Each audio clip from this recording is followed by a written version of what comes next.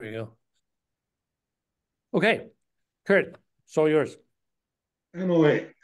So before I get into the presentation, give you a little briefing on solar system dynamics, particularly the sun and the moon and the Earth, which is what we have for the eclipses. So this can be the sun, and pretend this is the Earth for now. All right, so Earth goes around the sun once a year.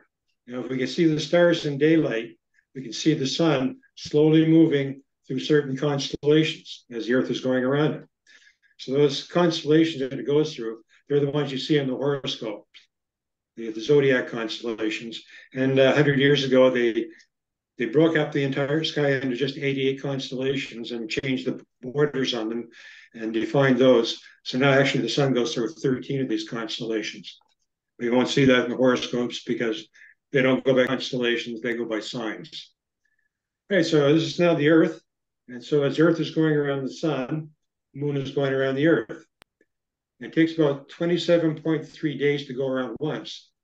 We go by full moon and new moon, things like that, the lunar phases.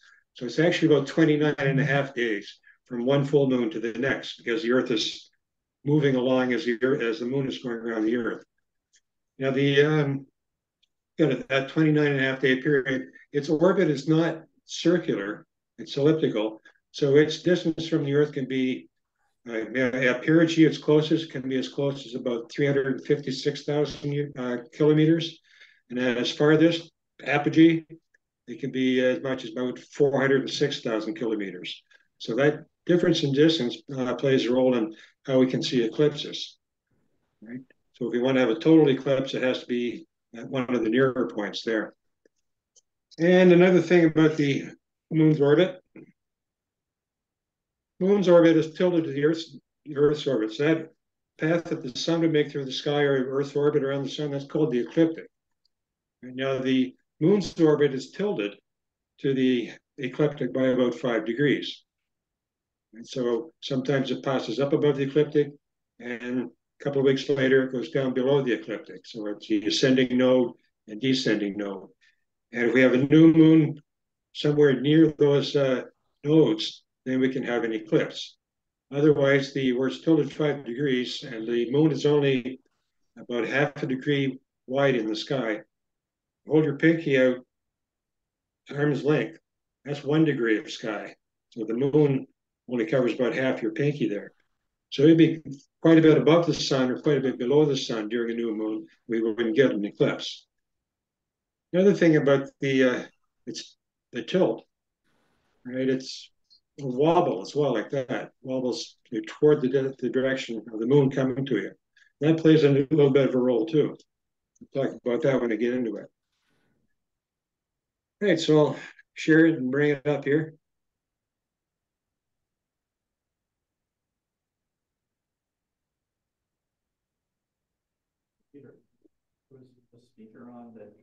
All right, so we're going to talk about. It's better. You can see it?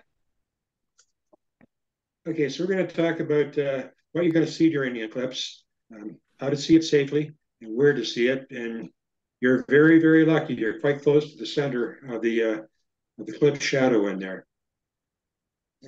You'll have a lot of people coming up to visit you on April 8th. So it's April 8th of this year that we have the first total eclipse in New Brunswick since 1972. And fortunately for you, that path also passed through Miramichi, but just barely. The southern limit of it passed through current Miramichi, but Newcastle was outside the shadow. Chatham was just inside of it. And it was better up around the peninsula in the northeast. Right, so we have different types of eclipses. We have a partial eclipse, which you see like this. And if we're going to have a total eclipse, it's going to go through these partial phases. Now, the partial ones, typically we get maybe one or two a decade. This year, we're very, very fortunate. We're having 7 of them. We've already had 2 partial eclipses. Right, so with this, we're just outside of the moon's shadow. So at the moon's distance, when it casts a shadow onto the Earth, when we have a new moon, that shadow is only 100 or 200 kilometers wide. And so if you happen to be within that very narrow one, you'll get to see the total eclipse. Outside of it, you have a partial eclipse. And it can be varying ones like this April in, say, St. John and Campbellton, it'd be about 99% covered by the sun. Right? But you have to wear safety glasses, the eclipse glasses, or some other alternative during that entire eclipse. Those people that are within the shadow, and we'll see later where that is, during that brief period of totality, you don't need to wear any special glasses there. In fact, you shouldn't, because you'll miss what the best part of the eclipse. So you get these partial ones like that. Another one is an annular eclipse, and that happens if we have the moon at its close to apogee, its farther point away. So maybe a third of the time it might be that farther distance. So this is the moon at perigee and the moon at apogee. It's only about like a 10% difference there. And if you don't see them side by side like that in the sky. They do. That is a little bit brighter, but that might not be easy to see as well. But if we hit the solar eclipse, total solar eclipse, or what should be one, when we're at the lower size here, the farther distance, the moon's not going to be big enough to completely cover the sun. Right? So the sun is about 109 times wider than the moon is. Right? And it's so we looked at the two balls I had up there before. The big one that was the Earth. If that's how big the Earth really is, the moon would have been about that size as well. The moon is just a little bit more than a quarter of the diameter of the Earth. And at that size that I showed you, they'd be about 10 meters apart. 3 meters apart, about 10 feet. And the sun at that size and distance would be about 1.2 kilometers away and about 11 meters wider or wide. And so if we have the moon at a near apogee, it's not going to cover the sun, so we're going to see an eclipse like this. We call that the annular eclipse because of the annulus of sunlight around the outside. And you would need safety glasses, the eclipse glasses, to watch that. You don't always get an airplane there.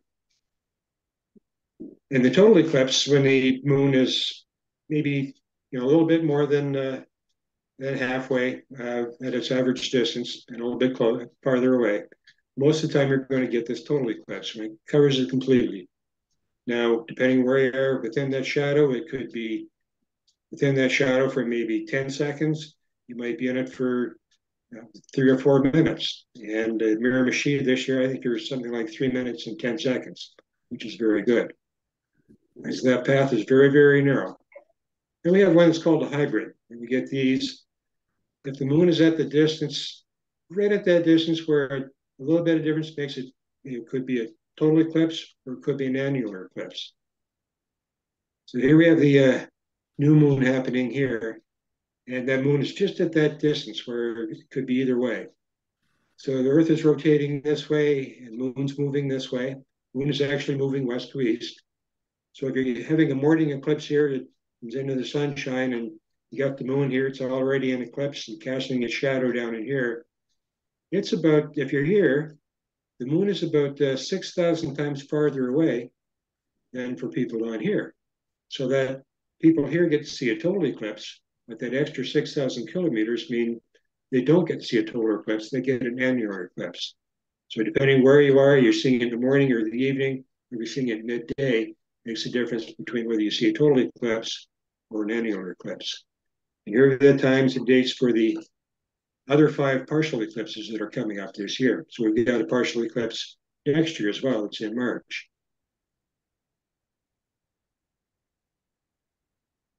Now, they're very rare to have a total eclipse in any one spot. Very fortunate for you, you saw one in 1972. You'll see one this year. In much of New Brunswick, I know we certainly haven't seen one since before 1900, and I haven't gone back farther to see just when we did have the last one, but a friend of mine has claimed it is year 942 AD. So it's been over 1,000 years since a part of New Brunswick has had a total eclipse going through. So these are eclipses can happen twice a year. So here's the sun moving along the ecliptic. right? So the ecliptic, of course, it's a circle, 360 degrees, and the sun the Earth makes that orbit once every 365 days. So from our perspective, it looks like the sun is moving about 1 degree per day, which is approximately twice its diameter. And so if it comes to a point, here's the ascending node here. We've got the descending node on the other side of the orbit. And so if a new moon occurs anywhere within this period here, it can cross in front of the sun. So if it happens in here and over in here, we're certainly going to get a partial eclipse. And the farther along it is, the deeper that eclipse is going to be. More of it's going to be covered up. All right, so this is 36 degrees. It's roughly about 5 weeks. We have an eclipse period. And then just under 6 months later, we have another eclipse period. That, because it's not 6 months, that's due to the Earth's wobble, or the moon's wobble there in its orbit. And so it's moving toward that area, wobbling toward this. So this node here will move in this direction, and the middle of that next period in the next year will be about 19 days earlier in the year. All right, so the maximum time for an eclipse can be about 7 minutes and 29 seconds. And you can imagine that's going to be very, very rare. So you can get a total eclipse only in this area in here. And this is it's just 12 degrees wide, so you have about a 12-day period during this that you can get a total eclipse. So that's not going to happen very often. And then throw into the weather, things like that. And just a very, very small area of the Earth gets covered by that time.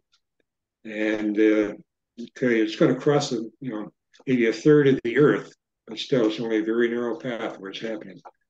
So these sort of add up to give you a very, very slim chance of having a total eclipse in your area. Here's the size of the moon's shadow.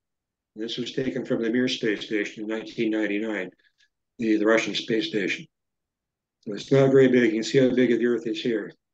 There it is, and it's moving at roughly 1 or 2 kilometers per second in either westward direction, or eastward direction, roughly. So what do we see? So this year, these times might vary a couple of minutes from, say, the west side to the east side of the province. I think I did these for roughly around Heartland. So these might be happening Miramichi a couple of minutes later. So around 3:25 p.m., we have first contact. So that's when you first notice the moon taking a little bite out of the sun on the right-hand side, on the western side of that, as the moon is moving west to east. We see it moving east to west throughout the sky at night, but that's because Earth is rotating west to east. And so it makes that first bite there. And I'll take this one will happen, maybe take 35 minutes or so to go through that entire partial phase. So the first while you're watching this, you need some safety, eye safety, the eclipse glasses or a few other things that I'll be showing you. And slowly, that'll be moving across the sun like that. And you'll see the sun moving slowly to the west as the Earth rotates. Once you get maybe half of it covered, you start to notice it's going to be a little bit cooler. Right? And then things get cooled down like that, you probably notice the wind coming up, making it even worse. So you get this drop of temperature with the wind picking up, and that temperature can drop by about 10 degrees, depending on the different factors going on there. So it's going like that. It could be boring. You're not going to watch the whole thing going on. So if you're got your family there with you, maybe one pair of eclipse glasses, it's fine to trade them back and forth and give everybody luck. Just make sure that nobody's looking at it without eye protection. I'll tell you later what happens if you do. As it's getting closer and closer, you're a naturalist. Just take a look around at nature, see what's happening. Get some nice shadows going on there. The sky starting to get maybe a little bit darker. And the animals, as you're getting closer and closer to totality, they think night is forming. So the birds will start to quiet down a bit and maybe get ready for a night. The people with farms, they've noticed that the cows start to walk home as it's getting to night, so it can come back to be fed. And probably 2 or 3 minutes later, it's daylight again, so they're all confused. This is the shortest night we've ever had. And so we're getting up now to about the last minute. This is where something is quite subtle to see, called the shadow band. So you just have a narrow slit left of the sunlight. And with that, there's our air movement up in the upper atmosphere. That can make little shadow bands coming. So if you look you've got a nice white surface there on the ground below you. You might see some maybe about a foot wide of a shadow, then light, a shadow, and light, just sweeping across the ground like that. And they're quite subtle. You're actually looking for it, and you pretty much need a white cover on the ground to pick out that for the contrast. April 8th, a lot of New Brunswick might have a nice natural white ground. Unless a lot of people walk through it and disturb the snow. So that's one thing maybe to watch out for, but you maybe don't spend a lot of time on it. Okay, it's getting cooler and cooler now, and getting to that last little bit. So just a few seconds before totality, take your glasses off, but don't look at the sun, and look to the west. And you might see the moon's shadow rushing toward you. This big black shadow coming toward you at a pretty good clip, like a kilometer per second. So here's a picture taken from Wyoming during the total eclipse there in 2017. These pictures are taken about a second apart. So here's the sky, and about a second later, you can see it, there's a dark area in here. That's the shadow rushing toward you. As you get even closer, take a look around at the sky. You got a deep blue sky overhead, and you've got a 360-degree twilight all around you. Just you'll probably get the red colors all around, 360 degrees. Then you get into those last dying seconds of it. You have two things called Bailey's beads, and the diamond ring. Here's Bailey's beads. This named for Horace Bailey. He was Francis Bailey. He was an astronomer in England in the 1840s. He wasn't the first to notice this, but he was the first one to record it. So the moon's outside, it looks smooth to us. You've all seen pictures of craters and mountains on the moon. So there can be some deep craters and some mountain peaks along here. So as the moon is almost completely covering the sun, we get the last glimpse of sunlight coming, say, through these craters or maybe between mountain peaks. So you get some flashing lights along the outside rim like that, pretty much in the dying seconds of the eclipse there. Then you get that last little flash just when it ends, brilliant flash like that. They call that one the diamond ring. And after that, totality. All right, so this is where things get loud, not from nature, but from you're going to have probably a crowd of people there with you. This is you don't watch a total eclipse, you experience it. There's so many other things that take into account. The sounds, you can feel the senses of the cooler air. People are going to be screaming and shouting, weeping, and be confused. You think back thousands of years ago, and maybe not even that long in some areas, they really didn't know what caused the eclipses.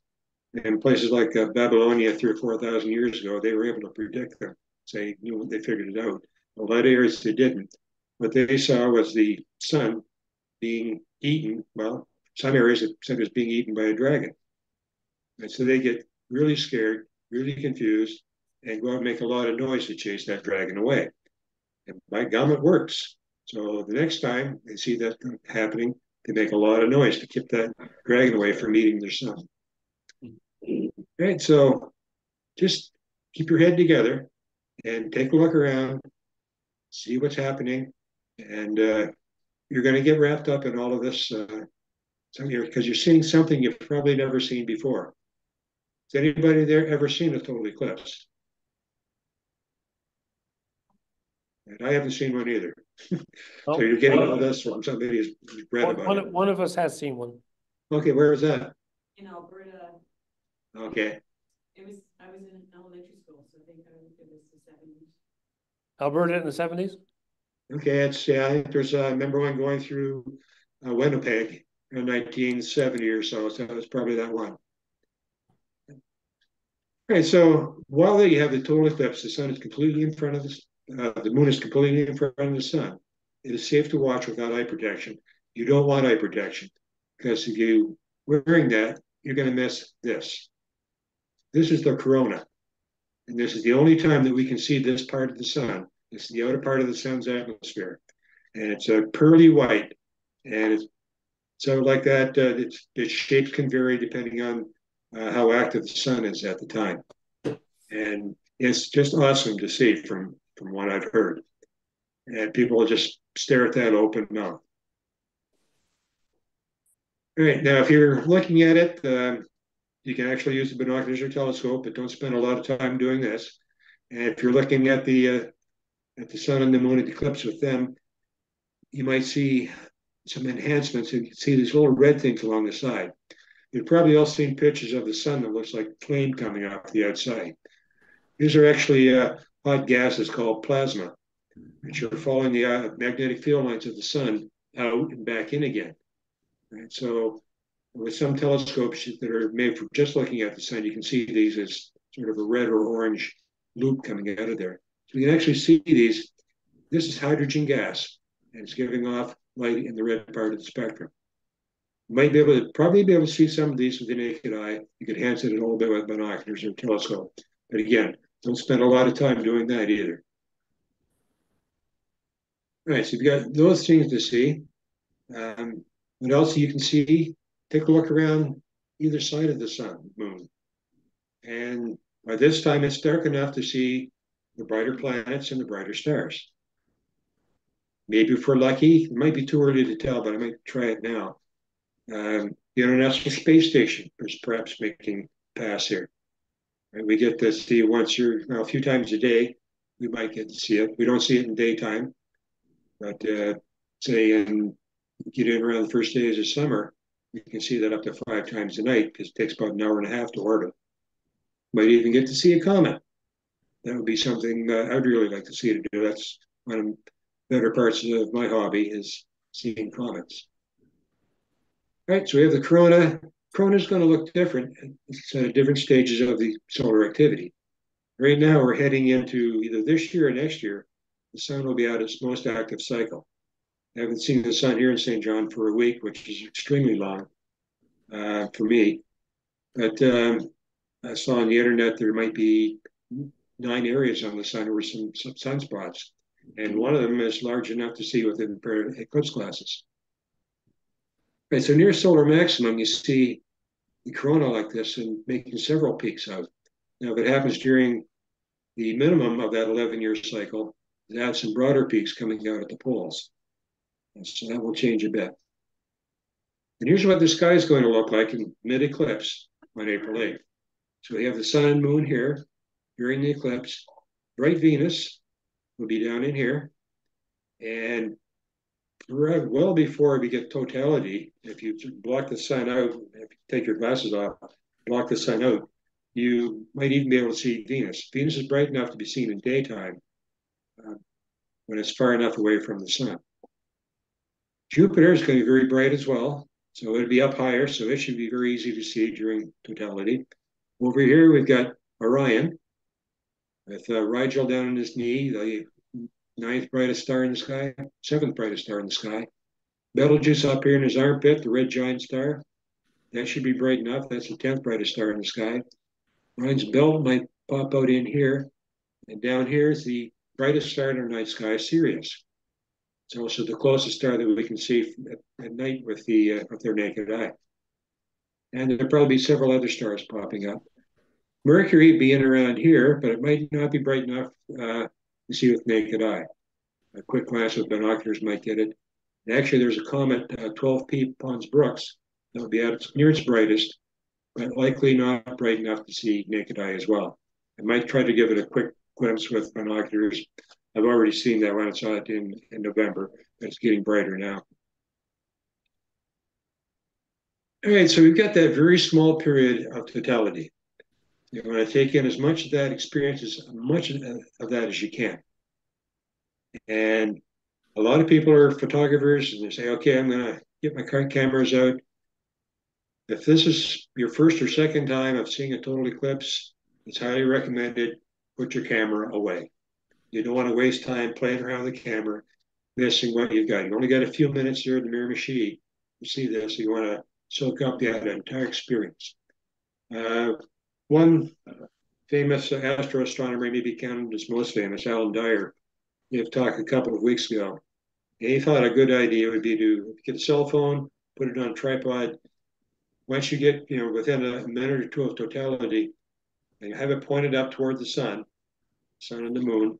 That time there should be not enough sunlight to maybe damage it. But put it on tripod, put it behind you. So it's catching the eclipse, but also catching you and your friends and experiencing you're having. And that'll give you a really good thing to look back on later on. All right, so during the third contact, right? So first contact was the moon, first bites on the sun. Second contact is when totality starts. Third contact is just when totality ends. And fourth contact is when the moon completely leaves the sun. So after third contact, you have to put your safety glasses back on for third contact. And a lot of people go home at that time, but if you want to stick around for another hour and 5 minutes or so, you get to watch the partial phases in reverse, right?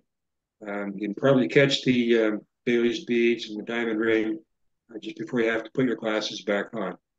After that, you need that eye protection. Watch for maybe the moon's shadow heading off toward the east, and take notice it's starting to get brighter now. And gradually over the next half hour or so, it's warmer. The animals are starting to become more active. And things could be louder because if you got a lot of people there, and you would likely get a lot of people up from Nova Scotia. A lot of people want to get in the cars and go home. If you want a really good talk on somebody who's had experience in this, if you know Mary King, Mary Miramichi, Mary was down in Wyoming in 2017. People started to leave at the end of totality or at the end of the eclipse. There's no traffic moving. They were stuck in traffic for 7 hours. Nothing was moving. All right, so take that into account. You're going to be there anyway, so you can probably just walk home. All right, so the partial phase goes through again. So you get the fourth contact around 5:43 p.m. Maybe a couple of minutes later there in Miramichi. Only memories remain. So again, enjoy that totality while you can. Use that time to soak up that whole experience. Then be patient when you're going home and be safe. Here's the path of the eclipse. Here's the shadow. And so in some places it'd be a couple hundred kilometers wide, other places a little bit less. Here in New Brunswick, it's about 185 kilometers wide. Starts in the Pacific here off the coast of Mexico. And you're coming up here. Right, it's going to be about 4 minutes and 20 seconds or so of totality. You're through Mexico and southern Texas. So there are people who spend a lot of money traveling around the world to see total eclipses. They have a contest for who spent the most time in the moon's shadow. They can afford to travel. You're going to go here because the weather prospects are also going to be better down in here. And so it's coming up to the mid part of the states here. It goes through southern Ontario. Hamilton's within the shadow, just off of Toronto a bit. It actually cuts through the middle of Montreal, up here through Maine and through the middle part of New Brunswick. Take it up through here, cuts through the central half of New Brunswick, pretty much half of Nova Scotia or PEI, and pretty much half of the island of Newfoundland. The only part of Nova Scotia is just the little tip here of Cape Breton Island, and hopefully the snowbanks will be down enough by that time so they can see the eclipse there for that point. It might be just for 10 seconds of totality of that. And so you can imagine that there are a lot of people down in here that want to travel into the shadow. It's not that long a trip. They're all been coming up here. And chances are they're going to be heading up toward Miramichi. Though you get maybe 10 seconds longer over here or so and up around Heartland, they might be heading up that way for the shorter trip. Here's the shadow coming in. That's about 185 kilometers wide, moving into New Brunswick. And so as it's coming in, we've got the southern limit of the shadow here. I grew up in New Brunswick, so the southern limit runs through the middle of McCadam. So I thought about going there for the eclipse and maybe start doing some public outreach there. The maximum is about 30 seconds in there. You got the famous train station there, it's about 18 seconds. And it runs here south of Oromocto and a little bit north of Moncton. So when people in Moncton proper and Dieppe, they're going to have to travel a little bit north. So they're out for a drive anyway. They're probably going to come up a little bit farther. Center line of the shadow runs pretty close to Heartland, not too far from Dogtown. Up here through pretty much through close to Colette, where one of our members lives. So a lot of people in our club are probably going up to his place to watch him. And out here, so we got about 3 minutes and say 19 seconds of totality along here. In Heartland, we got about 3 minutes and 21 seconds. Move up to Miramichi, still very generous, somewhere around 3 minutes and 10 seconds. As you're moving a little bit farther north, people in Bathurst are outside the northern limit of the shadow. And Grand Falls is just inside it. So if you're in around here, you're very, very lucky. People down this area, they're probably going to try to move, if they can, join the crowds and move up a little bit farther. If I stayed in St. John, this is what I would see. Well, about 99% of the sun showing here on the left-hand side of it. In Camelton, they get about the same thing on the other side. Now, the way I look at this, this would normally be the event of the year to have an eclipse that deep. But when you've got totality going through the province, the way I look at it is you buy a lottery ticket, you're one number off, you win $1,000. That's watching this one. Being in totality, that would having that correct number and winning $1 million or $10 million. And so make that choice. You don't have to make that choice. You're there. You're in the money. All right, so events coming up. I was glad to hear this. I did this talk for schools there last during Science Week. And they are supplying grades 5, 8, and 10 in the Anglophone district with Eclipse classes.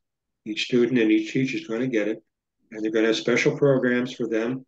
I teach them on Eclipse, how eclipses happen, eclipse safety. I mentioned all the grades have classes on eclipse safety. And a lot of places now, I've heard that Fredericton, there'd probably be some other ones giving students the day off.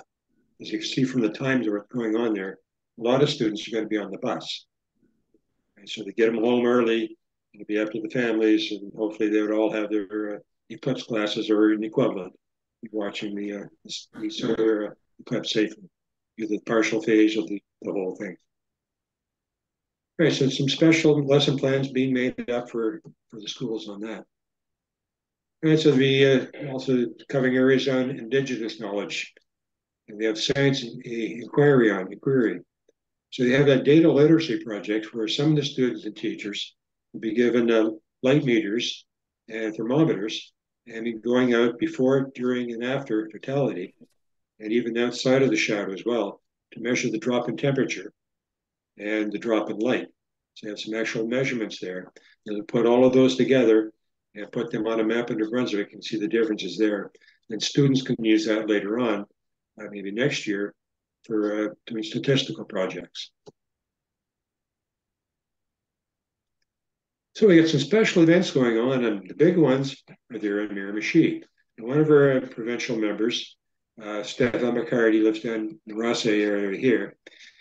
2 years ago, he started Cliff Valley Astronomy, an astrotourism project on the side. And I think he's got enough business now that he might quit his job and do this full time. He's got far more things booked than he could do himself. So he's getting some of the other members to help him out in that. So he's organized a 3-day conference in Miramichi. So there'll be some astronomy talks going on for the first time ever in the province, and maybe even in the Maritimes, be a trade show where companies coming in that deal in astronomical equipment, cameras and telescopes, binoculars, all the accessories. They will be there for that trade show, and they're bringing in some special speakers. He's also organized a weekend and Monday retreat. The eclipse happens on a Monday at near Dogtown at a campsite there.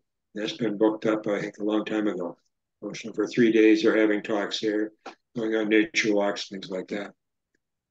In Fredericton, the city has gone out for that quite well. So there's organized observings at the university, at the Science East downtown, at the library. There'll be talks going on for the weekend and on the day, plus public observing.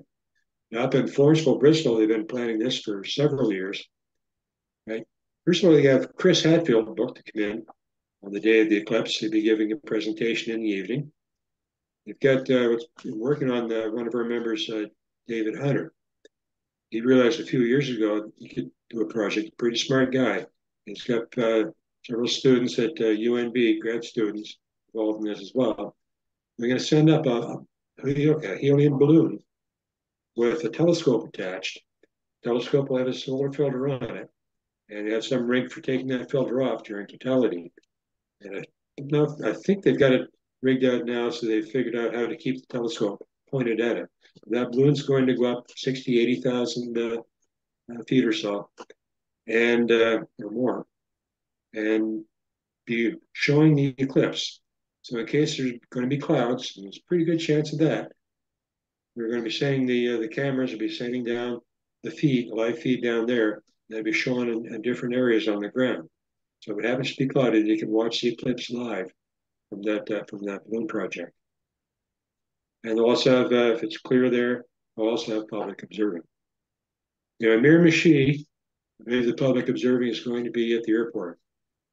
Expecting like a few thousand people there. Could very well be more. And all those people coming up from Nova Scotia, that might be the spot they're going to. The center of the eclipse passes through the northern tip of Cushman Park, so depending on the road quality and things like that in there might be a lot of people going in that area. Right, so this is what's happening there. Any questions so far? Seems not, no. Okay, good. Saves me making a fool of myself. Talk a bit about eye safety. Okay, here's our eye. Now, if you look and read some materials on eye safety and the sun, you might read where it's actually the infrared or the ultraviolet and infrared portion of the sunlight that causes the damage. So we get all different wavelengths of light coming from the sun. You can get some gamma rays, X-rays. You get far side, get radio waves, microwaves, all this coming from the sun. And when it comes into our eyes, you have the ultraviolet doesn't get much beyond here. The cornea stays in here. So that's really not going to cause a lot of damage in the inner part of the eye because it's pretty much taken there. But chronic exposure of ultraviolet light will cause cataracts. It takes a while, but it will cause cataracts in your eyes. Now, the infrared can come in and cause damage. But what causes the most damage is actually the visible light, the red to violet light in our rainbow. And our eyes are most sensitive to the green part of the spectrum. So we have our retina back here. In the retina, we have, in here in the middle, we have the cone cells. This is our daylight cells. Right, so they have three different types, red, green, and blue. So they're looking for wavelengths of light that correspond to red, green, or blue. So the blue ones, if they see a wavelength of light like that, the cells here will absorb that particular wavelength of light, and you have a photochemical reaction. So it absorbs that and sends an electric signal to your brain. And the red ones will do that for the red band of wavelengths, green ones for the green band of wavelengths. Color doesn't have any light whatsoever. Ultraviolet, infrared, X-rays, gamma rays, there's no color at all in that. What we see for color is done in the brain. All right, so it's all in our heads. If there's no color coming in, our brains work out the color based on the types of signals coming in from those cells and the amount of it in each one. So it works that out and gives you the color that you see. Now, in a circle around that, we have the rod cells. Now, there are many more of them. They're all bundled together, but there's no color involved in them. It's all just shades of gray, just gray, but they're much more sensitive to light. Right? So if you go ahead and say a room with a little room, get the light on, close the door, you shut the light off, you can't see anything. Gradually, over a little bit of time, you start to pick up seeing shapes. And after 10 minutes or so, you can actually see things a little bit better. This is the rod cells coming into focus, right? So they're building up this particular chemical in those. And as soon as you say open the door, turn the light on, they get flashed with all of that energy coming in. They're absorbing that light, sending the photochemical signals into the brain, and you sort of get flash blindness like that for a little while. And so that's our night vision there. You notice you go out at night, you stay around a while. That's what astronomers use for looking at faint things in the sky.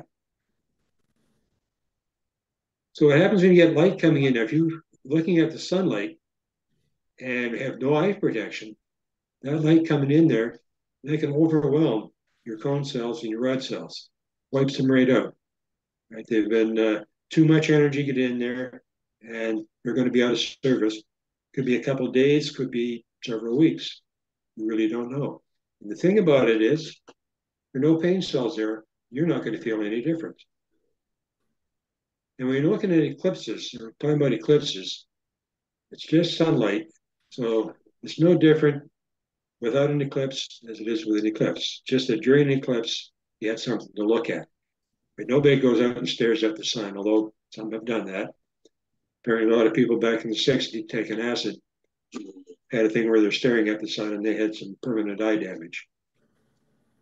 Right? So if you're looking at the sun for any short length of time, you're going to have some damage done to your eyes and your cone cells and your rod cells. It might be short, temporary, could be a longer period. Probably won't be permanent. But you really don't want anything to happen to your eyes. And if it's the longer you stare at it, the worse the problem is going to be. Now, if you happen to be looking at the sun with a telescope or binoculars, right, with no protection on it, no filters, it's much more intense light coming in there. It will wipe those, knock those cells out even worse. But even worse than that, all the material in around here, around those cells, will absorb that visible light and re-emit it as infrared light, which is heat. And you'll actually get tissue in there being cooked by the sunlight. So you got infrared light coming in on its own, which can do that. Plus, even worse, coming in from the visible light being turned into infrared, and you could have permanent damage to your eyes there very, very quickly. You have blisters forming inside your eyes, and you won't notice it again until several hours later, maybe even the next day. You wake up and there's a black spot in front of your eye. Chances are you're going to be completely blind, but you're going to have that black spot, one eye, both eyes, and you really don't want that to happen. All right, so staring at the sun will cause temporary or permanent eye damage quickly. You'll not feel pain or notice the problem until hours later. During the partial phase of the eclipse, there is something to see. The intensity is less, but you still have your eyes are going to be very, very tiny there, the iris in there, the pupil, because it's still very, very bright even when there's a little bit of sunlight left. So it's only during totality when the moon covers the sun completely, or maybe a second or two before that, when it's safe to look at the sun without the proper safety equipment. So heed that. All right, things to look at the sun safely. Now, there's big business here in eclipses, and I know that Miramichi City has gone out and bought many of these as well. Different areas are the guy that's coming up there, Stefan. He's actually a dealer for one of the companies, reputable companies that make these, American Paper Products. Another company is Rainbow Symphony. Right, so he'll have a bunch of those as well. Right, so with these, got one here. If you can still see me in the corner there, like this, I'll come folded out like that. There'll be two places on the side here where you can fold them. So if you got a fat head, you want to set them out in the other one. Normally, maybe on the other one, depending on how wide your head is. So you're going to look at the sun. Don't look at the sun, just put them on first, and then look up toward the sun. As long as you're looking at the sun, you want to have those on. If you want to look at something else, turn your head away from it remove it without looking at the sun.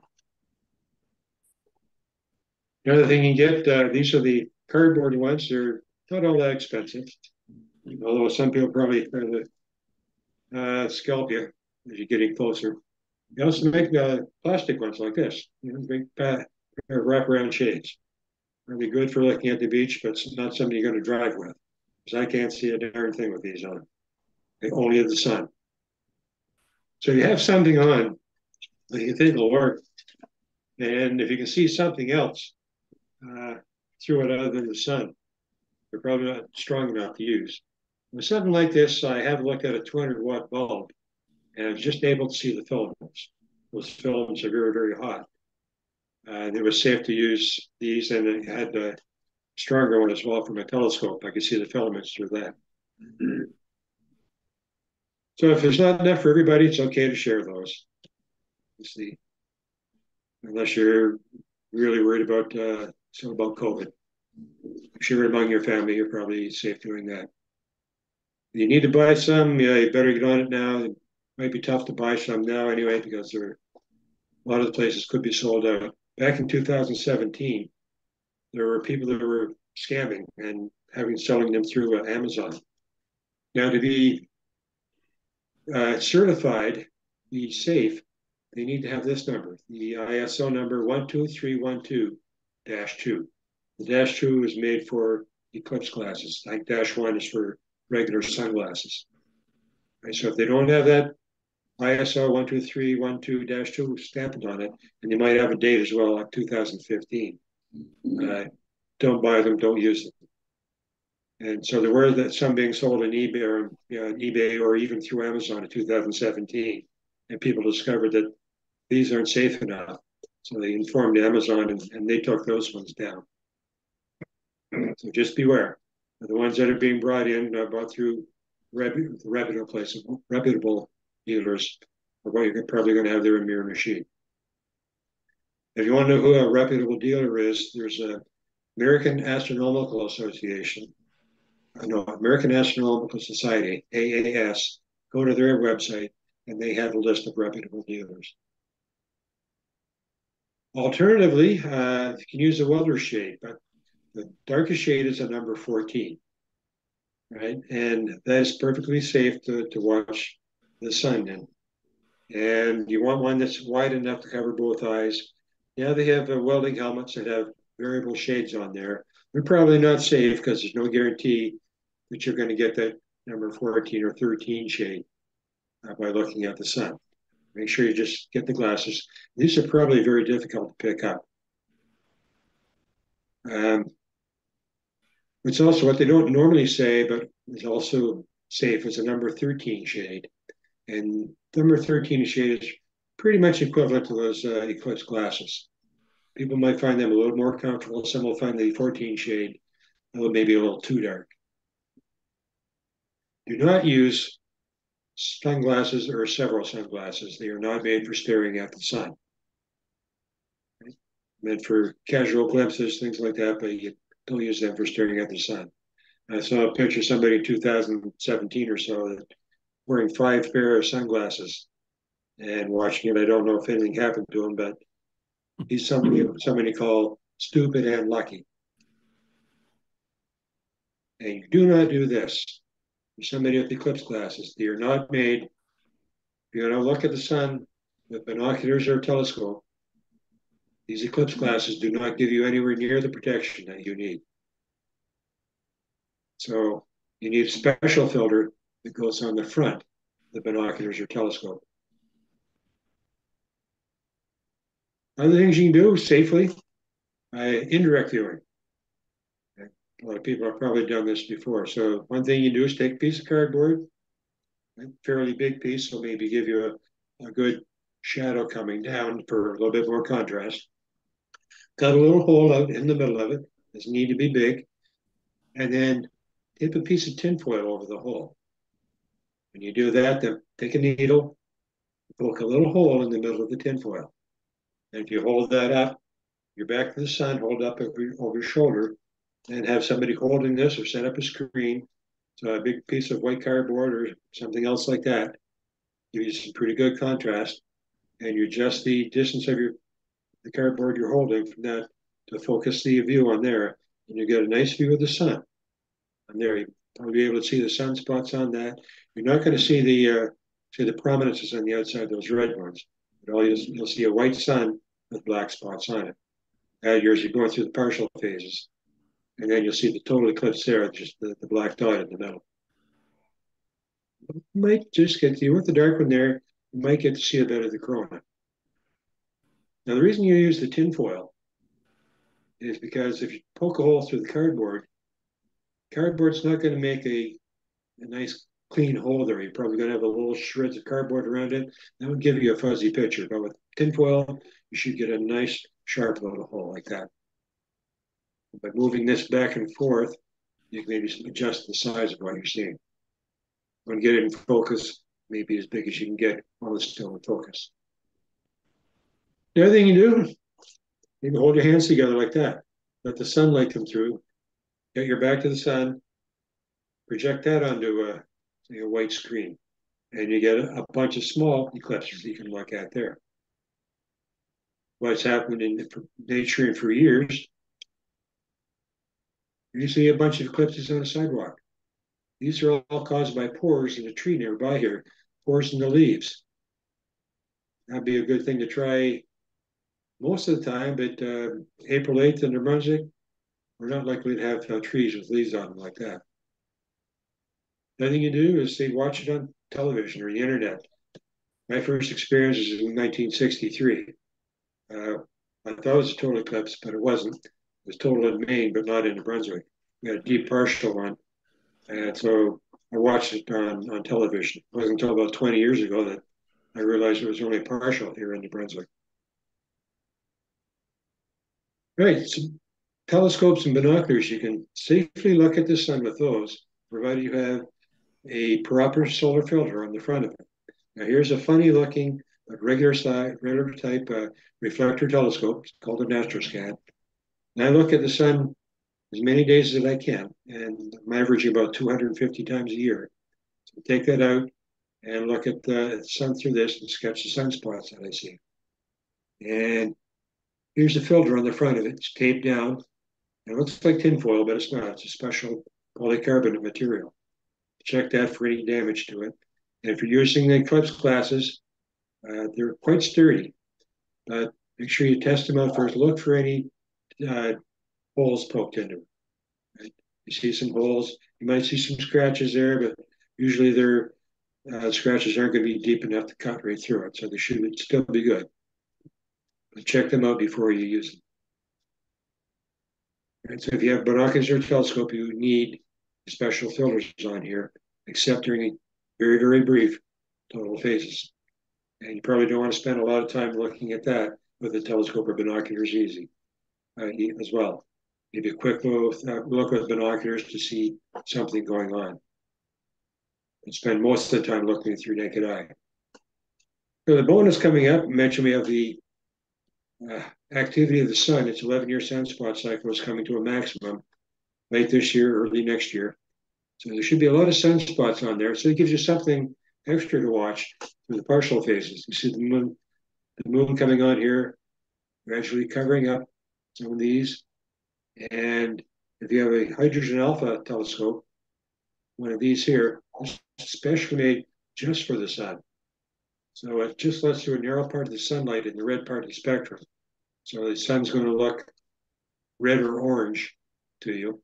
And with that, you can see these prominences on the outside. So you'll see those covered up by the sun as well. The weather prospects.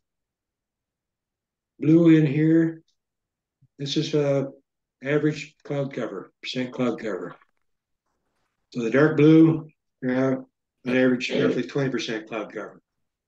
As you're coming up through Texas, in the middle part of the states, as it gets worse and worse. And up here in New Brunswick, we're looking at 80 to 90% cloud cover for this time of year. If you're on the coast, it can be a little bit better because the winds coming off the coast will tend to keep the clouds back a bit. So anybody traveling around the world, from the world to see the eclipse, you're going to be down in here. Most of our traffic will be from Nova Scotia. All right, the last time we had an eclipse in New Brunswick, July 10th, 1972. Some of you might have caught that. And so it came down here. So Caracat was at the middle part of it. I mentioned before, Newcastle was outside, Chatham was inside. And it went down just the narrow bit here of New Brunswick on the eastern shore and across the upper half of Nova Scotia, cutting out most of Cape Breton Island. And before that, we haven't had one in New Brunswick since at least before 1900 and maybe before year 10,000 or say 1,000. Our next one, I'll be 126 years old. So if I miss this one, I'm going to eat well, take care of myself. May 1st, 2079. Miramichi's out of it this time. St. John is in it. Fredericton is just on outside of it there. Center part of it runs up through the Annapolis Valley of Nova Scotia. I have a daughter living in there, so if she's still there and I'm still alive, maybe I can go there. But chances are going to be very, very slim for part of that. Okay. Now, a little bit of trivia here. That wobble that the moon makes, it makes one wobble every 18.6 years. All right, so you've got that. You've got the from one new moon to the next new moon, that's 29 and a half days. And the apogee or the perigee point of the moon, that also changes. Right, so that moves along the moon's orbit, makes one complete revolution about every 8.85 years. So all of these can come together and be very, very close, one full, say, roundup every 18 years and 10 or 11 days, depending on how many leap years you've had in there, many leap days. That means you have an eclipse that's very, very similar to one that happened 18 years ago. This is 18 years, 10 or 11 days plus 8 hours. So you have the same path of an eclipse, but it's happening 8 hours, say, later, which means it's 1/3 of the way around the Earth. And another period like that, another what they call a Saros, it's another eight hours or a third of the way around there. But every 54 years and 1 month, if you give or take a day, it's back into here. You get the path, same path, coming up through here in roughly the same distance. Everything's not completely lined up, as the center point would be maybe 1,000 kilometers above or below where it was before. So here's one in March 7th, 1970. Came up the eastern coast of Nova Scotia. New Brunswick wasn't in it. But you can see it's the same path being followed. That's 54 years and 1 month later.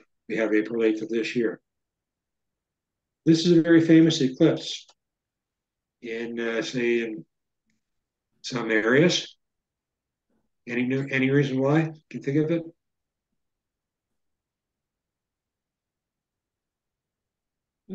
Shrugging of shoulders is all I see. Pardon me? Shrugging of shoulders is all we're getting. Okay. Oh, wait. Give you a clue. Think It's of on a your mind, song. If I recall correctly, it was about the time of the release of 2001: A Space Odyssey. That's 1969. Was it? All right. Think of Maybe it music. just made it to the Miramichi then. Yeah. Think of music. What about Carly Simon? I thought that Carly Simon, yes. You're so vain. Oh. One of her suitors, I think there were 3 suitors mentioned in that song. Warren Beatty is one of them. I think one of her managers is one. Mick Jagger's not, and James Taylor's not. But they mentioned about go to Sarasota. There's Horse One, flew in his Learjet up to Nova Scotia to catch a total eclipse of the sun. Very good. That song was written in 1971.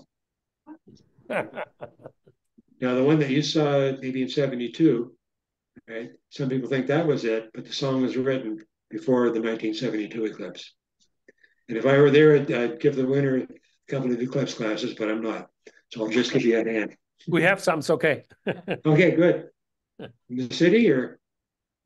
Sorry, no, Mary King. Okay, Mary's got some great, yeah. Yeah. So there, any questions? I guess I'm a little concerned. You say that it's, I don't, the mic's somewhat remote from me, but you say that it's safe during the total eclipse to not use the glasses. Yep, the little the moon is, scary. pardon me? Well, it's a little scary because you never know. I know it's quite predictable, obviously, but Yeah, you'd be taking a chance, would you not? well, once the moon totally covers it, it's perfectly safe because there's no light coming from it. Now, have you ever taken a glimpse of the sun? I think we've probably all done that sometime or other, or many times, even if it's a clear day, take a quick look at it. It's And not in gonna be any. the, So when you're watching the total eclipse, if you time it, you know when to stop looking. But watching a clock or watching your watch, Right. things like that, right now when do it. So as soon as you start to see maybe, okay, it's getting a little bit brighter there, that's the time to put them on. Okay. You might have it might be a split second or something like that. That's not enough really to cause any of that damage. Maybe from what we've heard over the years, we've always been very, very conservative about this. Yes. So just when you start to see that first maybe of sunlight, then put everything back on. Or if you're a little bit more nervous, put them back on before you think that's going to happen. So you say we get about 3 minutes and 10 seconds? Roughly about that. I think the last one I looked, I think it was about 3:10. Yeah. Okay. And there might be somebody in a crowd. If you're there in a crowd, there's probably going to be somebody there doing a timing to give you a heads up. Okay. What's going to happen? If one was at the airport, for instance, you mean? I would think, yeah. There's typically there'd be somebody there that's Yeah. Okay. looking out for that, but maybe not. It's up to the individual. I remember watching the 1972 eclipse. And Okay. how I watched it, we were out at East Point, a little east of Chatham, and I had a magnifying glass that was about 4 inch diameter, so a good big magnifying glass. Yeah. And I projected the sun onto the bleached bone of a moose jaw. That would be a great picture.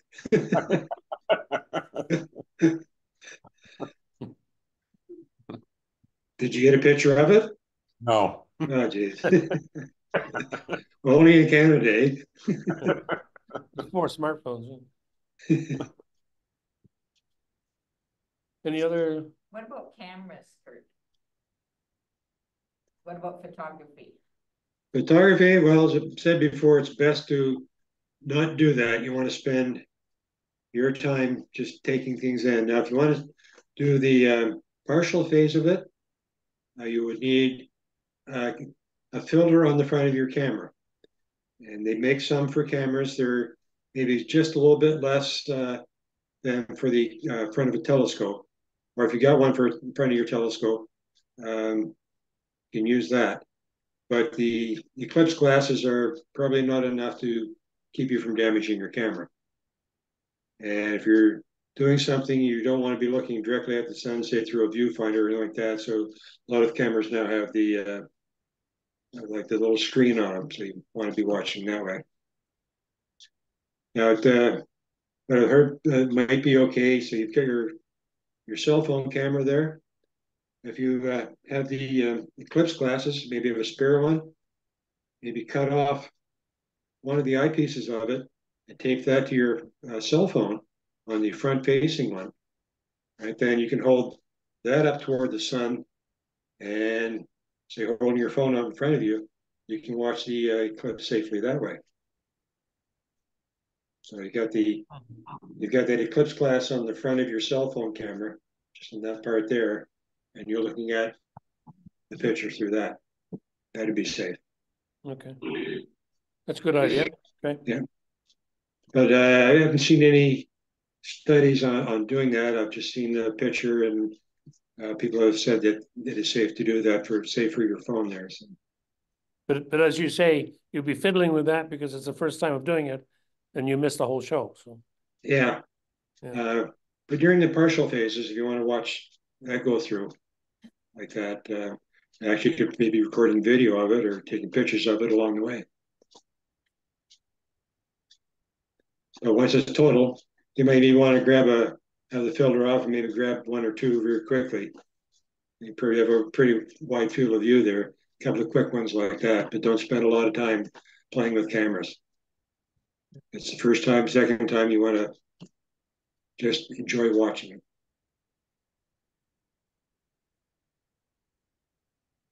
I've got a question. Where do you think you're going to be on the? Well, I thought about Macadam, do some outreach there, but then I do a lot of outreach. It's a me day, so I've got a brother in Nakawik, and it's 2 minutes and 52 seconds there. So we're having a family gathering up there on that day. That'll be fun. Okay. Yeah. You'll take the day off then, sort of. I'm long retired. Even if I wasn't, I'd be taking the day off. We had an annual eclipse here in 1994. I took the day off. We have a question? Yeah. Yeah, I have a pair of eclipse glasses right now, and where we live, the sun is setting right every day. So is there anything wrong with me just using those glasses and looking at the sun regularly? Regularly, not a bit. In fact, it's a good idea to try them out. Okay, thank you. Sunlight during the eclipse is, intensity is going to be down a little bit, but even during a nice sunny day, they are safe to use. Don't spend a lot of time staring at it, but for a couple of minutes or so, no problem at all. During the eclipse, you're not going to be spending that entire hour and 5 minutes watching it go. You're going to be chatting with friends, things like that, or maybe even sharing the glasses. So I do take them out. And if you got a sunny day tomorrow, I encourage you to go out, maybe see if you can see that big sunspot through those glasses. Mary uses a phrase, and you probably do too, duck and dawn. Duck your head down when you put your glasses on. Okay. Duck and dawn. No, it's a good one. I've never used it. I think I've heard Mary say it before, yeah. Or maybe Mary invented it. Could be. She has far more experience in the total eclipses than I have. There you go. She has seen one. Okay, well, I don't know if there are any more questions, but thank you very much for taking time. It's a very busy time for you, I'm sure. I think we've really appreciated this insight, so to speak, of what's going to be happening. Okay, thank you for the invitation, allowing me to do this. This is what I love to do. Outreach is a strange hobby, and outreach is the best part of it. So. Great. If anybody has any questions, maybe you can just get my email from you or maybe from Pam. Yeah, I can do that. I'm going to share the video anyway. Okay. I'll do that at the same time. Yeah. Okay, great. Wonderful. Well, I hope you get clear skies on April 8th. I'm sure. Yeah, don't you've discouraged us a little bit, I'm afraid, but okay. otherwise. Okay, good. Don't run out and buy tickets to Texas either. So just all you need, even if it's partly cloudy, it's still going to look good. If it's totally cloudy, you still get to experience that period of darkness for a few minutes. Yes. So the things going on in nature are still going to go on. Yeah. Okay. So it cannot be a big disappointment, a complete disappointment then. Yeah, you only have to wait till 2079 to short trip to see it again. Okay, great. Thank you, Curt. You're welcome. See you. All right. Bye-bye. Thank you. Bye.